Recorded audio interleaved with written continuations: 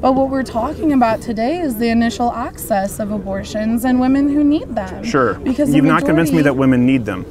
Certainly, they don't need them. They don't need to kill another human being. You may not feel like they need them, but you know what? I'm prospering.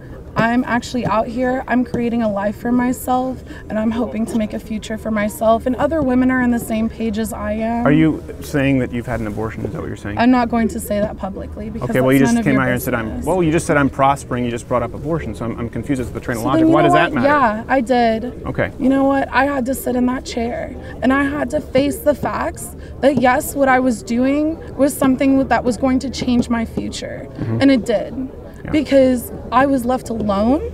I was left to pay for everything. I did not qualify for any kind of funding or payments that people say exist. And everybody who wants to say I would have adopted your baby, I'm sorry, but go adopt the other 4,000 that are already in foster care programs here.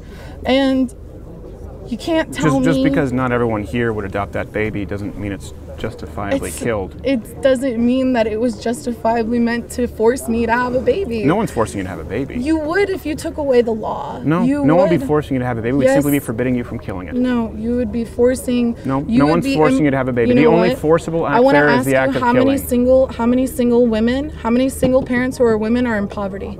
Do you know the percentage? It could not be less relevant. How is that less relevant? Because I'm going to tell you from a perspective. Well, you just asked me, but then you said I'm going to tell you. Did you want to ask me? Yeah. Okay. Do you know the percentage? It could not be less relevant because you're not justified in killing somebody based on poverty, income, race, sex, gender, period. It's never justified. That's hilarious because a lot of our politicians have justifiably killed other people for less. Really? Yeah. I can't speak for all politicians, but to go to your argument, I don't believe you're justified in killing someone because of a lower income level. I feel like I'm justified in saving myself from having to be forced into that lower income level just because I don't have the accesses of other women who are able to have a husband to support them, have the ability to pay the $15,000+ in medical bills. Because like I said, it's hard to go back. It's hard to go back when you have a baby. Like you talk about going back to school, it's really hard to go back. Yeah, it's hard to get educated. It's hard to even support yourself. It's hard to breathe right now as it is. It's hard to go back in time and unring that bell. Single person. Yeah. That baby doesn't get to go back. That baby was never alive because it wasn't viable until it's outside of the womb. And we want to go back to technicalities. That was a baby with its own.